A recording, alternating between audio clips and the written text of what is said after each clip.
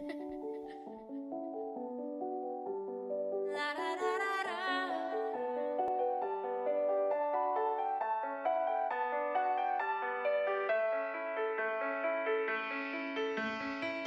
to your heart, it's the bow and the arrow. Listen to your heart, it's the bone and the marrow. Listen to your heart, it's the words and the melody. This is The Heart of the Southland, a podcast series by the American Heart Association, representing the communities of Los Angeles, Ventura, and Santa Barbara counties. We come to you with topics that matter to your heart and brain health and share stories of people who are in relentless pursuit of equitable health where we live. Hello, everyone. I am Mika Leah. And hello, I'm Nicola Ross. Thank you for tuning in to Heart of the Southland. And Mika, how are you doing? I'm good, Nicola. I have been enjoying my summer, trying to get out, get some fresh air. How have you been? The same. It's refreshing to be able to be out a bit more. And I've even done a little bit of traveling, safely though, with masks and distancing. I love it. I'm so excited to hear that. It makes me happy. Well, I'm so excited about our guest today. Do you remember that commercial about the most interesting man in the world? I totally remember that one. I know, right? I bring it up to say, I honestly think that our guest today could very well be the most interesting man in the world. I agree, Nicola. Not only is he a renowned cardiologist, he is also the author of numerous publications and books, two of which have been accepted into the Smithsonian's Institute National Museum of African American History and Culture. He is the founder of the Association of Black Cardiologists and the Minority Health Institute, organizations that are dedicated to promoting deeper understanding of the adverse impact of cardiovascular disease on African Americans, addressing healthcare disparities, and promoting diversity in the healthcare workforce. And his accolades don't stop there. He's also received the Scroll of Merit, which is the highest award given by the National Medical Association, as well as the Lifetime Achievement Award from Harvard Medical School. And then most recently, and close to our hearts, he's the recipient of the Heart of Los Angeles Award from the American Heart Association for his decades-long work of advancing health justice and equity for all. Not only that, he's the first African-American student from Delaware to attend Harvard and the first Black postgraduate fellow to train at Harvard Medical School. What a trailblazer and a torchbearer who has paved the way for generations of Black men and women in medicine.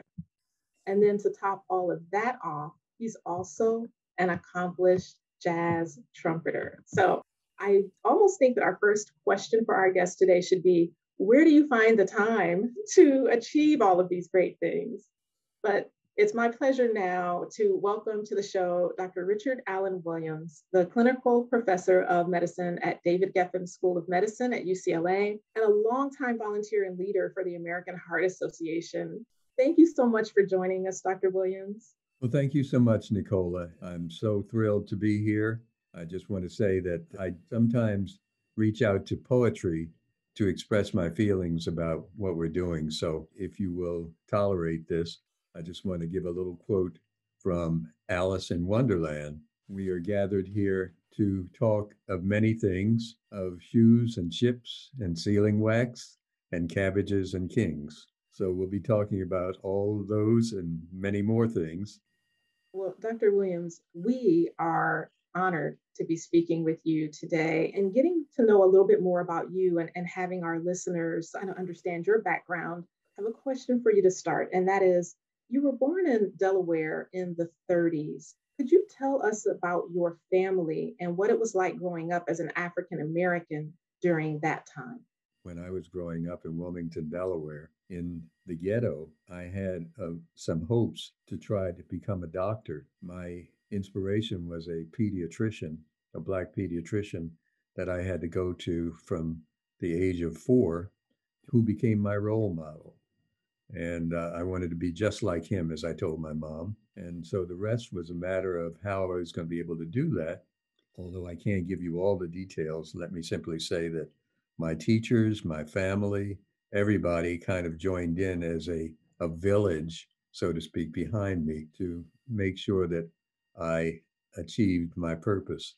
I had a lot of support, and that's something that I think is necessary today to make sure that we give support to individuals who aspire to have careers like the one that I was fortunate to have. I love how you talk about where you came from in this. I'd love to hear more about this Black pediatrician and at what point in that relationship that you had with him, what's the story behind that inspiration?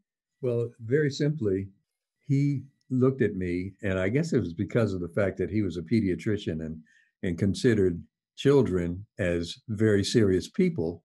He took time out to talk to me as a serious person. His name was Dr. Edward Banton. What a wonderful, warm person he was. And so he was an ideal role model for me, not just as a person, but as a doctor. I wanted to be able to bring the same kind of comfort and expertise to the people that I would be treating later. As far as my family is concerned, they were entirely supportive. And even though they didn't have much money, they had all the ambition in the world from the standpoint of trying to make their ninth and final child successful in pursuing the career that I wanted to pursue. And all I had to do was to supply the wherewithal from the intellectual standpoint to be able to reach those heights. And with their help, I did that. And with the help of the people at my high school. I just want to mention that at that time, things were very segregated in Wilmington, Delaware, as they were in many parts of the southern part of the United States. I went to Black schools, all Black schools from K through 12. The first time that I had any experience directly with anyone white was when I went to Harvard and had two white roommates to live with. And that was their first experience too with anyone Black. So it was an interesting situation. But I had a lot of help from my teachers who spent nights and weekend giving me extra instruction that they thought that I would need to do well on the college boards and so forth. And they were successful in inspiring me to do that because I scored almost perfect scores on the college boards and received a full ride, as they say, to Harvard University, which had never been done before for a Black person. Well, I understand also what had never been done was that you were actually the first African American from Delaware to attend Harvard. So with all of that support and all of that ambition, you took that and pushed yourself forward. And I think you talked a little bit about the days, the early days during that racial segregation, but that you started off, right, K through 12 was at Black schools. So how is that so dramatically different when you arrived at Harvard, and what was your experience there? I'd love to hear about that. Well, you've heard the term culture shock. It indeed was culture shock, not just for me, but for other people around me, most of whom were white. We only had, I think it was 6 Blacks in my Harvard class. Out of 10,000 students at Harvard at that time, there were only about 12 or 15 Black students in the entire university. So we were a rarity, African Americans on campus, or Negroes as we were called at that time. And this was, to remind you, back in 1953 when I attended Harvard. So it was definitely culture shock for everybody all the way around. I was not at all used to dealing in that milieu, and neither were they. We learned from each other. I want to kind of also touch on, you talked about, you were at Harvard in 1953, so a real pivotal time in US history. So what impact did the civil rights movement have on you and your career? Huge impact. 1953 was the year before Brown versus Board of Education. The huge blockbuster decision from the US Supreme Court came down, which changed the paradigm completely in regards to education and other things, civil rights wise, in the United States. And so I was right in the middle of all of that. And mind you, this was before affirmative action came into being. What we did as African Americans or Blacks or Negroes at that time was really based entirely on our own efforts We didn't get any leg up at all. We had to achieve on our own. And I think that made things a lot more significant. Not that affirmative action wasn't important as it came down later, it was extremely important.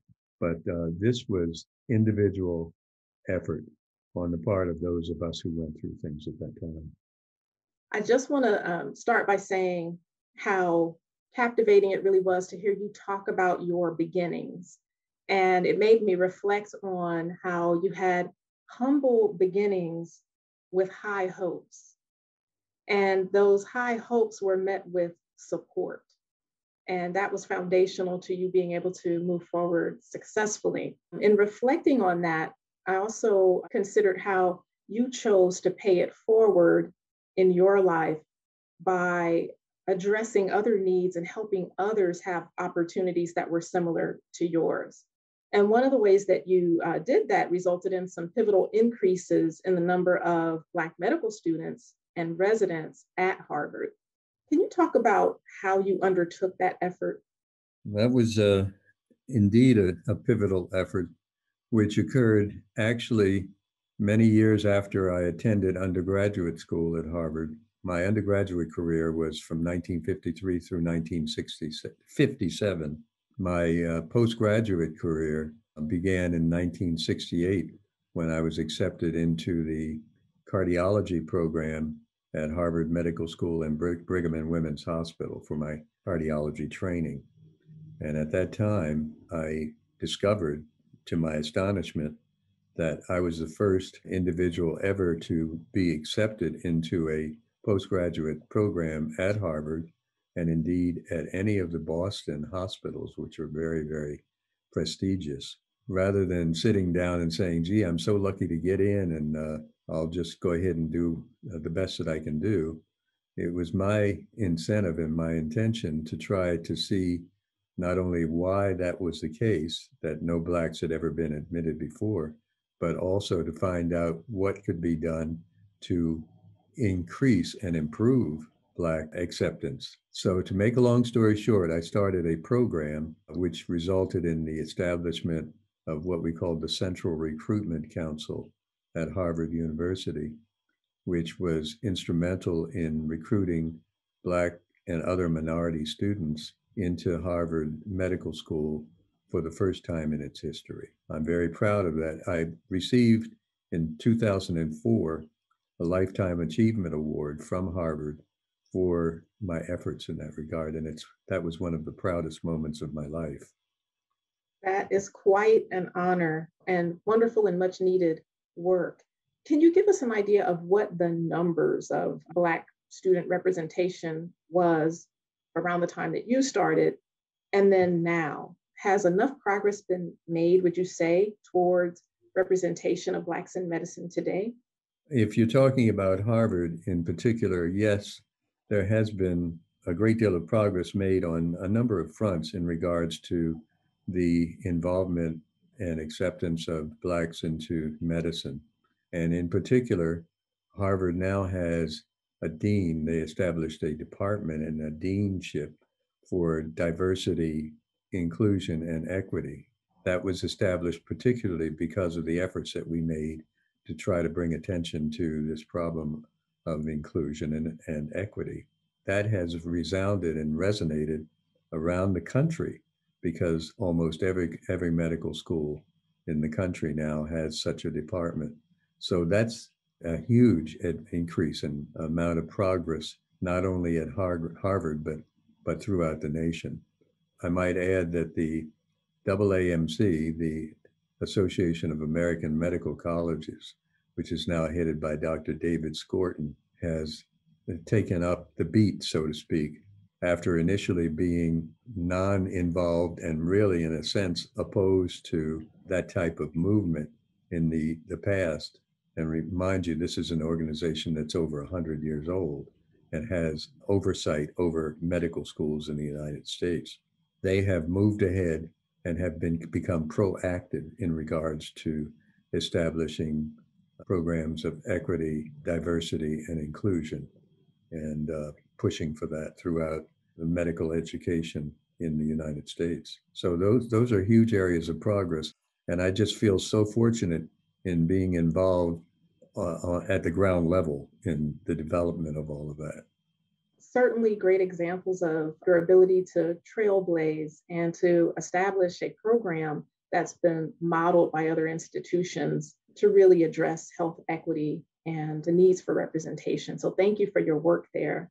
Let me break in for a moment, Nicola, before you move on to the next point. You used the term trailblazer, and I love that term, but I kind of changed that to something else that I think is more significant from the standpoint of what I've done.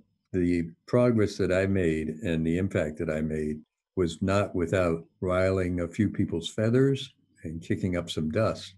And so I essentially call myself a hellraiser rather than just a trailblazer. And I think that raising a little hell got some results. Well, it stands to reason that taking a strong stance is often what is required to make change. Speaking of acting confidently, you are the author of numerous publications, several books to your credit, and one of them would be the textbook of Black-related diseases, which was published in 1975. It's regarded as a seminal work that brought attention to the need for a culturally competent approach to healthcare for African Americans and other people of color. Can you talk about why you wrote that book and its significance? Everything that I've done in my life and career has a connection back to the origins of my struggle to try to achieve some equity and justice and so forth. That book is certainly connected to my early efforts to try to achieve some equity and inclusion and diversity at Harvard, because when I was in my training program in cardiology at Harvard Medical School, it came upon me that there was no repository of information on medical conditions of African Americans. And that's something that I was trying to get a better definition of. So after consulting with some of the people that I knew and respected in medicine, I decided to write a pamphlet addressing this. And my boss at the Brigham said, well, why don't you go beyond doing a pamphlet and try to turn this into a book, which I did. So my dream went from a 35-page pamphlet to an 800-page book, which took me 5 years to produce. It's called the Textbook of Black-Related Diseases because of the fact that the term which I invented was to describe the fact that there are diseases and illness connected to the condition of Blackness or ethnicity, you might say, race, which are important to observe. Bear in mind that there's a big controversy as to whether or not the term race should even be used. I agree that it is not a biological construct. It is a social construct. Nevertheless, it does exist. There are different races. I mean, that's an obvious thing. Can't deny that. And so it's important to look at what is obviously important from a medical standpoint as to what impact race or ethnicity may have on one's medical condition.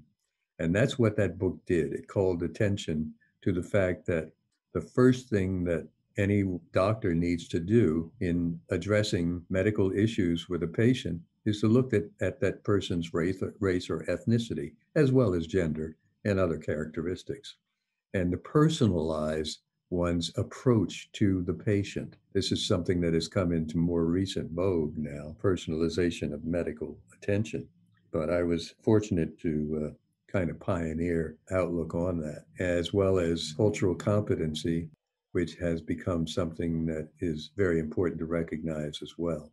That is the importance of having the doctor have some competency in regards to how he or she looks at the patient. That's, again, another personalized type of characteristic that needs to be recognized and explored. Can you give us an example of a Black-related disease where that cultural competence you're speaking of becomes very important in diagnosis and treatment? What I call the poster child of all Black-related diseases is sickle cell anemia. That's the first one that I dealt with back in 1975 and before that, in looking at these diseases that are related to one's ethnicity. I don't have to tell anybody how important that is, because when a baby is born, he or she needs to be tested to see whether or not there are characteristics of sickle cell anemia or sickle cell trait. And even before birth, the parents need to be accessed in regards to whether they are carriers or have the disease itself. And without doing that, one is going to be side-blinded by a situation in which children are born with a disease that can cause death at an early age. Just to give a quick example of how important that is, one of my colleagues, Dr. Marilyn Gaston, who was an assistant surgeon general of the United States many years ago, she observed that many children who were born with sickle cell anemia within just a few months would develop pneumonia and would die from the pneumonia. And so she recommended that all children with sickle cell who are born with sickle cell anemia be treated with antibiotics at an early age. And that resulted in the saving of innumerable Black lives, just based on the observations that she made about the characteristics of this disease and the ravages. So I think that gives a perfect example of how important it is to look at the disease profile that patients have and to individualize and personalize the doctor's approach to patients, not only Black patients, but to all patients. Great example. Thank you for sharing that. And, we've been talking about the foundational medical information from your book, the textbook of Black-related diseases. And Mika mentioned earlier that that book was accepted into the Smithsonian, but you have a current book that was also accepted into the Smithsonian, and that is Blacks in Medicine. Would love to talk to you now about Blacks in Medicine and why you feel it was important to document the issues that are affecting Black health and medicine in that book. Well, first of all, I just want to show you that book. And here it is. I'm not trying to commercialize things, but I think that people need to know that there is an actual book that has been produced about the Black experience in medicine. And this goes back 5,000 years. I would certainly recommend this book to anyone interested in treating medical conditions in African Americans because it contains a compendium of information about various peculiar and special aspects of the disease process in African Americans, and also deals with issues of social justice, and even deals with issues such as the disproportionate impact of COVID-19 on communities of color. So it is in the moment, and it is something that I hope that people will look at as being a good resource to accompany their interest in pursuing resolution to the problems that we face now regarding social justice in medicine and also diversity, equity, and inclusion issues. On that note, Dr. Williams, of social justice and equity and inclusion, it was in the mid-70s that you founded the Association of Black Cardiologists, and then about 10 years later, the Minority Health Institute. I'd love to hear about what gaps and issues that you saw out there that motivated you to establish these organizations. Well, I want to repeat the fact that I've always been, you say a trailblazer, but I'll say a hellraiser. And anytime I've seen an issue that needed to be addressed, especially if it had racial or ethnic aspects to it, I've tried to address it in medicine. That was the situation with my establishment or founding of the Association of Black Cardiologists, or ABC, which I founded in 1974. And that situation arose because of the fact that despite the efforts that were being made by a number of individuals and organizations throughout the country to try to address the plethora of problems in cardiovascular disease, there was not really enough effort being made to address those problems as they pertain to people of color, and particularly to Blacks. And in fact, the information that was needed to make any assessment was not available. So in looking at that through the lens that I created with the textbook of Black-related diseases, I decided that there needed to be a special but connected effort made by people who were interested in cardiovascular disease in Blacks. And I pulled together some of my Black colleagues at a meeting of a convention of the American Heart Association in 1974 in Dallas, Texas. And we founded the Association of Black Cardiologists, the ABC. The rest is history, as they say. That was 46 years ago. I might mention that we have worked very closely with the AHA over the years and have gotten tremendous help from the AHA in the efforts that we've made in trying to bring attention to these problems. And we're coming full circle now because, as you know, we have a 100th anniversary of the American Heart Association coming up in 2024, sorry. And as such, we have to be interested in making certain that the full history of the AHA is known, and also the fact that we have come full circle from the time when there wasn't so much knowledge or interest even in cardiovascular problems in African Americans to the point now where there is tremendous interest and action being taken. And we are moving ahead together to effect some changes that need to be made. So what I'm hearing is we have made progress, which is good.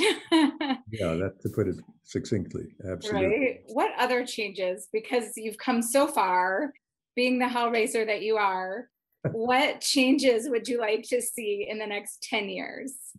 I've reached a point in my career where I can, I guess you might say, ascend to the mountaintop and look over and see what might not only be needed, but might lie ahead.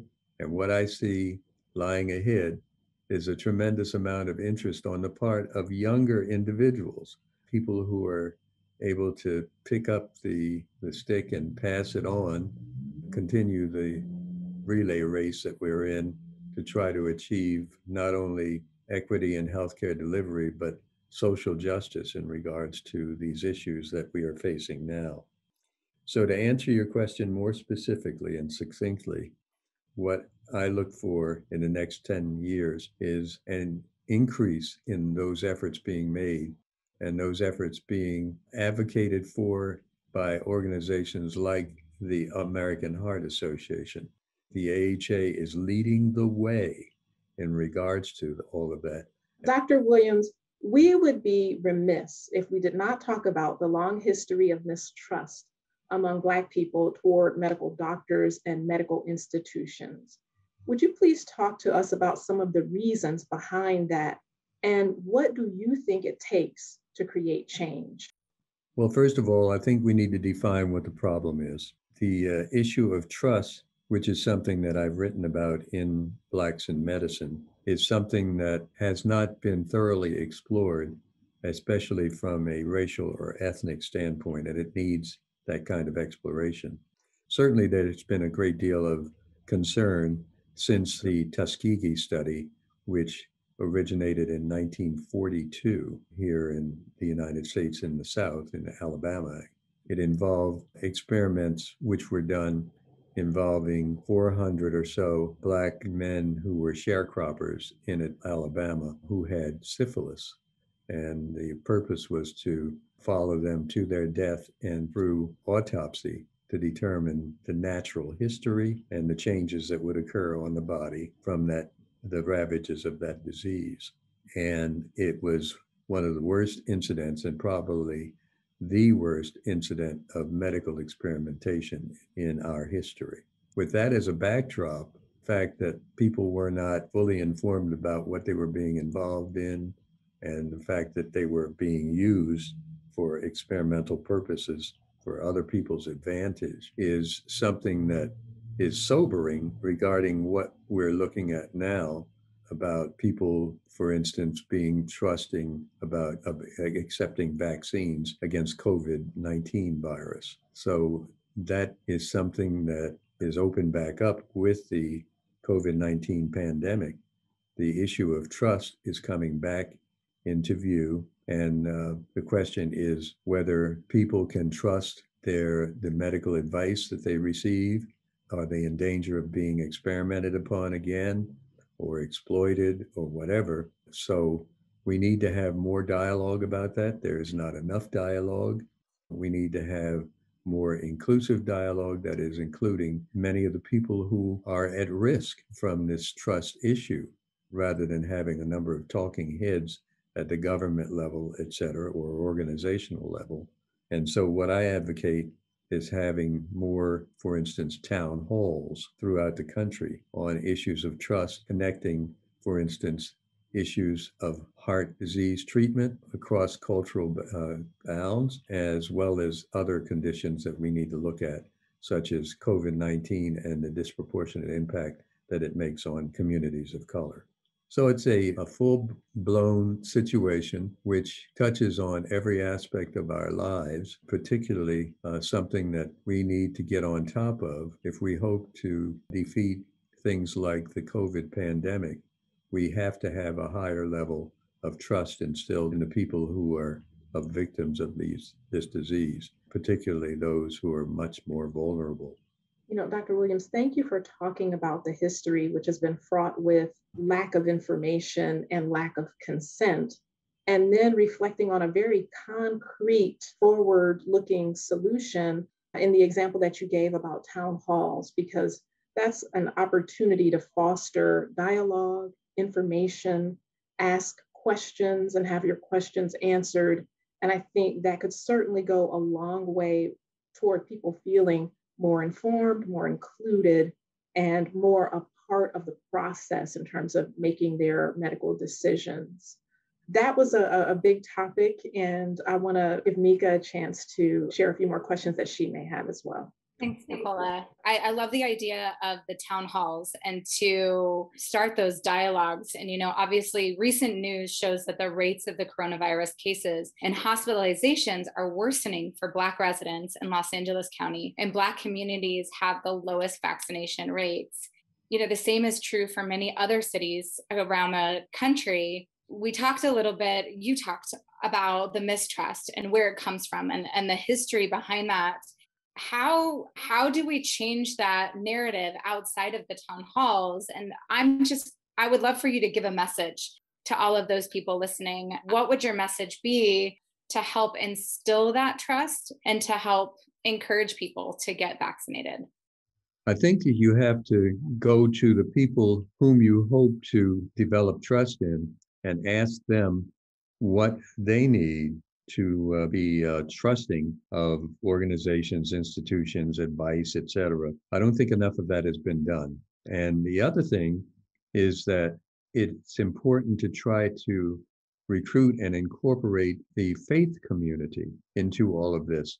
Churches have a tremendous impact on Black life. I don't think that there's been enough dialogue between churches and organizations, for instance, such as the American Heart Association or the Association of Black Cardiologists, in regards to issues such as trust. That can go a long way towards bringing about greater trust, because believe me, the people are going to listen to their ministers before they listen to their doctors about issues of health. If the ministers say, yeah, we think it's a great idea for you to get vaccinated, a lot of people will get vaccinated who may not have listened to their healthcare providers.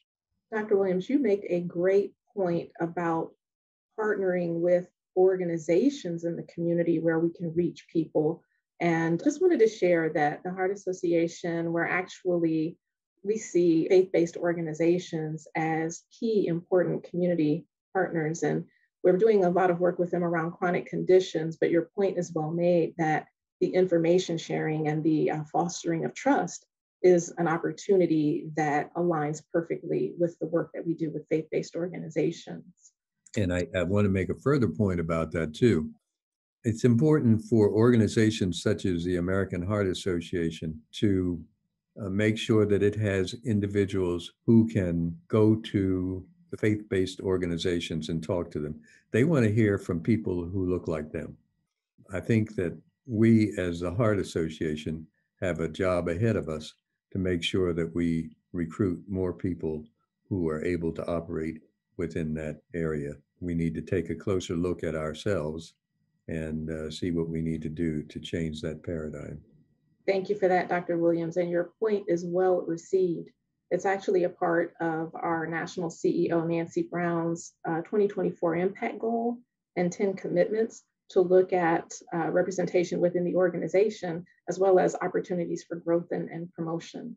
I know Nancy very well, and I know that she's serious about bringing it into reality, and that's going to get done. I have all the faith and confidence in the world in her and in this organization to bring that about.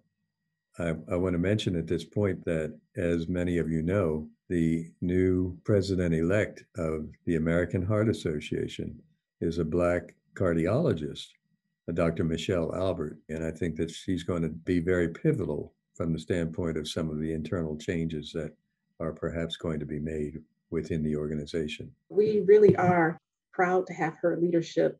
And to your point, it takes working together. It takes advocates like you and Dr. Albert, along with the American Heart Association, to really achieve the change that we're striving toward. To that point, I have another question for you.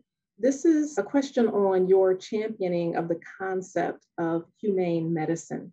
Can you talk about what humane medicine is and how it's applied to the teaching and practice of medicine in this country? Well, humane medicine is my concept that I invented to try to cover several things that don't seem to be inclusive or included in the general aspect of medical treatment or medical concerns. It has to do with trying to be more inclusive in putting things such as consideration of gender-specific aspects, of geriatric considerations, certainly of racial and ethnic considerations into the mix when we talk about not only heart disease, but illness and disease in general. So it's a more humanistic and more comprehensive approach to medicine. It is also much more personalized. It's a matter of, as I mentioned, realizing that one size does not fit all and that we have to have more personalization of our approach to the patient. And it is also very, very importantly, patient-centered. It's a matter of making sure that our approach to treating people focuses more on the patient or things from the patient's standpoint, not from the standpoint of the doctor, as has been the tradition in the past. And so that's basically what humane medicine is. It's something that doesn't really exist as an entity. It's an idea that came from my head to try to pull together all of the things that I think need to be in our approach to medicine at the present time. And slowly, we're picking up these pieces and putting them together. And even though we may not use the term humane medicine for it, eventually we're going to get to the point where all of the precepts that I've laid out are accomplished. Well, in light of this humane medicine concept that you've conceived, when it comes to eliminating disparities and improving health care for Black communities, what's your vision for the future? My vision for the future in regards to how we approach Black communities is that hopefully we will no longer have to isolate our concerns for Black community or any other communities and separate them out from our general concern. That we will indeed be able to say, yeah, we can approach all of these problems as one and not have to look at from a separate standpoint. I don't know how long that's going to take. It may not ever happen, but I think that that ought to be in the mix from the standpoint of the way that we're approaching things. We want to have some, I guess you might say, homogeneity in regards to how we'll be able to approach medical solutions in the future. And only way we can do that is by trying to achieve equity in regards to healthcare delivery, not necessarily equality, but equity, which are two different things. I think with efforts such as what is being made by the AHA and by the ABC and so many of the wonderful organizations and the people like you who volunteer your tremendous efforts, will get there. Dr. Williams, we are coming to the end here, but I have a few more questions that I think would just be fun and lighthearted, and our listeners are going to appreciate. So the first of which is, I know on top of all your amazing achievements, Nicola mentioned in the beginning that you play jazz trumpet in a quintet. So I would love for you to talk a little bit about how that role of music has played itself out in your life.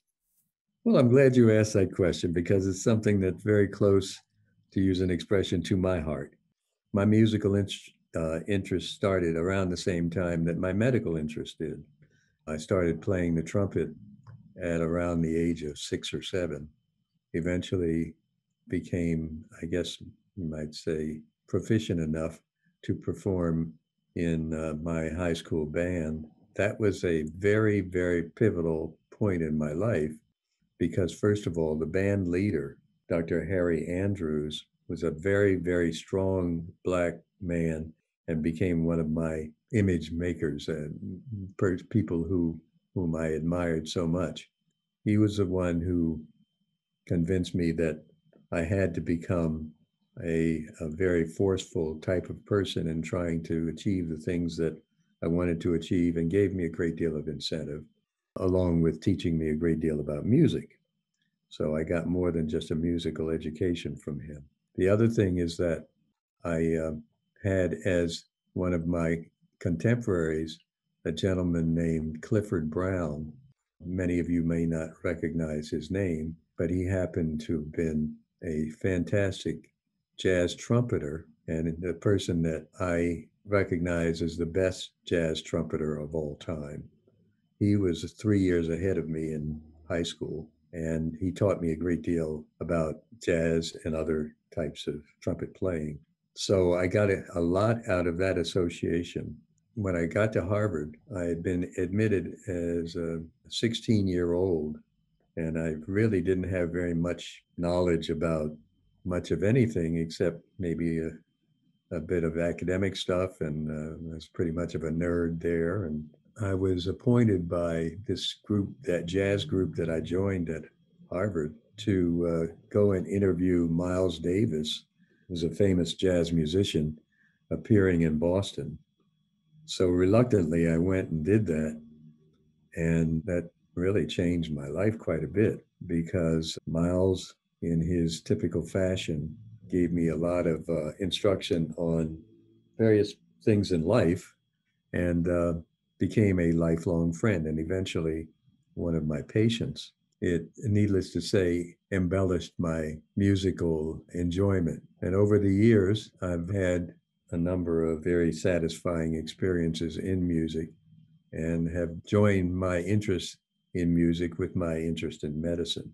Most recently, I've had my jazz band as the Raw Sugar Jazz Quintet to give a number of concerts at the Kedron Vaccine Center in South LA with the purpose of trying to attract people to come and get vaccinated while they listen to some cool jazz. I want to mention something that is very close and personal to me, and that is that a number of people have recognized my deep interest in music and have become sort of fans, which is very flattering to me. I have here a book of poems that was written by a Dr. Gregory Douglas. It's called Circular Breathing, and it has on its cover one of my mentors, Miles Davis. And he wrote a poem in here which was dedicated to me, and it was called Wearing Hot Lips, R.A.W. He mentioned, I'll just quote a couple of things. Man, that cat is so cool. Shooby-doo-wop. Sitting there pressed to the bone, ice water in his veins, fire in his horn, and out of his throat comes these notes. And he goes down as he floors us with his sounds while simultaneously blowing us all away. Somebody turn that air conditioner on. So that's something that was very, very flattering to me, to have somebody actually write a poem about me and my music. I've had a lot of wonderful experiences in music, as I have in medicine, and I'm trying to join them together and make people understand that indeed music is the best medicine and that they can get a great deal of cardiovascular and other comfort by turning to music. I love that so much. And I had all these other questions, but I don't want to ruin the vibe that is going on right now. So we do this fun thing at the end of every show, and I would be remiss if I didn't ask you, and I cannot wait for your answer, which, Dr. Williams, the question is, what makes your heart happy? My goodness. Things that make my heart happy are things that I see are making other people happy that I'm able to participate in. That's been my whole life, trying to bring happiness and joy to other people through the things that I've done. And I think that I've been reasonably successful in bringing that about. I would like to point particularly to my children, whom I think I have made extremely happy in regards to the things that I've tried to inspire them to do, as well as many of my other relatives. My whole thing is to try to bring happiness and joy and delight to as many people as I possibly can. And that's really what I consider my overwhelming mission, overarching mission in life. So to the extent that I can be successful in doing that, I'm going to consider myself as a success in life, much more than anything that I've done from a clinical standpoint in cardiology and medicine in general. Dr. Williams, what a poignant note for us to wrap up on. And it's always great when we can end our show on a fun note. So thank you for indulging our what makes your heart happy question. Thank you so much for taking time to talk to us and be so generous in sharing about your life and your experiences and sharing your wisdom with our listeners. And then most of all, we want to thank you for your leadership and for your unwavering commitment to health equity. Thank you. And before I buzz off, I just want to throw things right back at you because I couldn't be more impressed with all of the wonderful efforts that are being made by all of you at AHA. I want you to know that I will continue to be in support of you, even though we still have a ways to go to achieve that equity goal. We will get there, and we'll get there because we are doing things together. You're absolutely right, Dr. Williams. And so everyone, this is Heart of the Southland. Until next time. The Heart of the Southland is a production of the American Heart Association. Our music, Listen to Your Heart, featuring Abby London, is written by David Nero. You can find us at heart.org/Los Angeles. For daily inspiration, heart and stroke news, healthy living tips, and more, follow us on Facebook and Instagram at AHA Southern CA and on Twitter at AHA California.